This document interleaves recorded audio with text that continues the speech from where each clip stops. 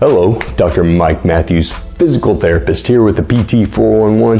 Thanks so much for joining me. If you already haven't done so, make sure you follow, like, subscribe, Facebook, YouTube, and Instagram so you can be notified when I come out with new content. Also, make sure you check out our new website, thept411.com. We have our videos nice and organized there. There's also some other informative content that I think you guys will enjoy, so make sure you check that out. Now, this week's video, we're going to be talking about thoracic outlet syndrome and how to treat it. Last week we talked about more diagnosing it, going through the signs, the symptoms, and a few tests to see if we can roll it in or roll it out or roll in and out a few other things. So before you continue on with this video, make sure you check out that video first. So let's just jump right into it. We need to open up all these areas between our neck and our thoracic spine, down to our ribs, down into our shoulder. We want to open up all those areas that have that chance of closing down the nerve, the arteries, and the veins in there. We got to get those areas nice and opened up, so it's going to include a lot of mobilizations and stretches.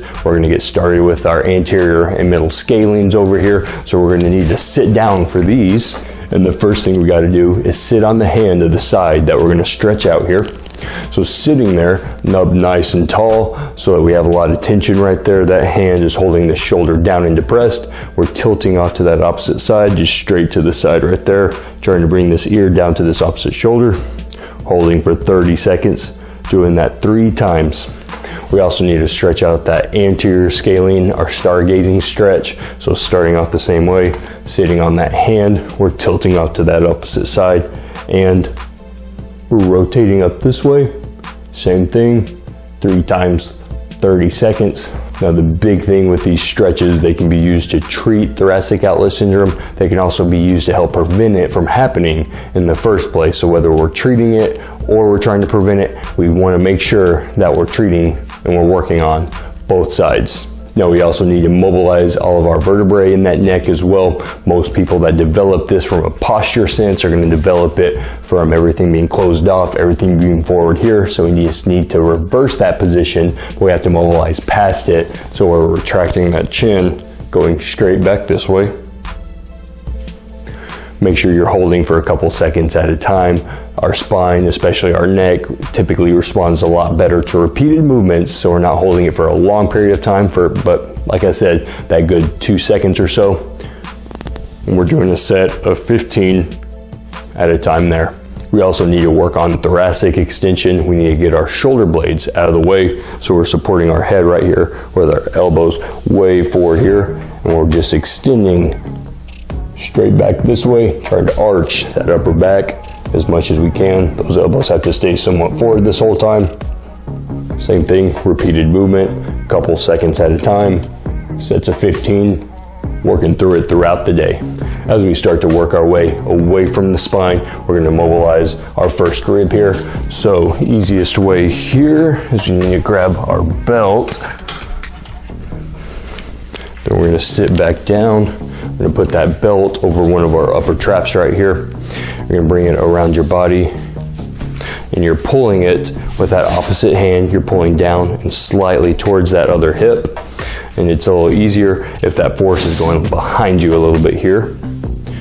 And so we need to take some pressure or some stretch off of these muscles right here so we can actually get to the rib, because otherwise it's just going to wind up that rib. It's going to be nice and taut, and we're not even going to get a mobilization out of it, and it's just going to be a big waste of our time.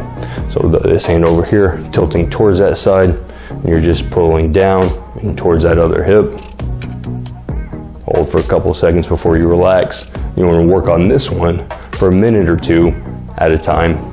Moving out a little further, our pectoralis minor, we're going to need to stretch out that muscle. So we're going to need to find a corner for that one. We're going to have our hands up a little higher, elbows up higher, elbows typically around our eye level, have each forearm on either side there. We're going to have one foot going into the wall. We're just going to lean our body weight forward into that front foot, leaving our arms behind to stretch out that pectoralis minor.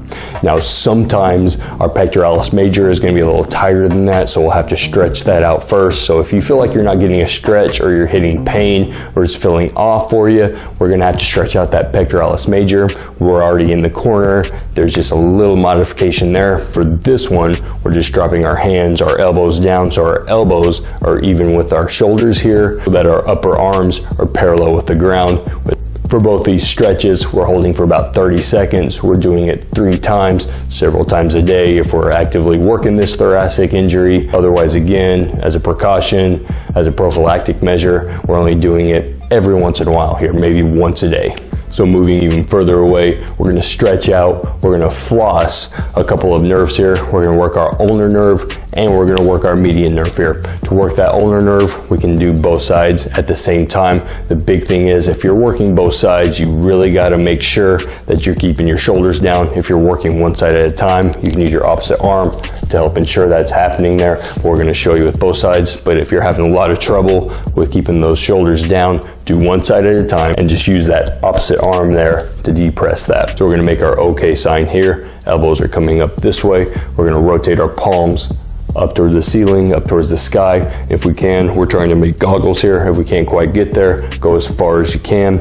If we're having tension here, we're backing off on the elbows just enough that we're not feeling that tension anymore. And we're going back and forth here. We're doing 2 sets of 20 each time we do this. If this is getting pretty easy, if we're winding it all the way up and we're not getting that tension anymore, then we're going to one side at a time. You can tilt your head off to the opposite side while you're doing it, or you can move your head in sync with your hand here, or you can move them in opposite directions as well. Next up, we have our median nerve here. On this one, we're starting off the opposite way. Now our palm is facing towards our head, elbows up here, wrist is back. We're straightening it out this way until we feel that tension. We're backing off until we stop feeling that tension again. Right when we stop feeling it, we're pumping back and forth. Again, you can do this on both sides here in order to consolidate a little bit of time. We get to the point to where we're starting to extend that elbow out all the way, not feeling that tension. Go to one side again, tilting that head to the opposite side while you're doing it. Again, you can move your hand and your head together, or you can move them in opposite directions.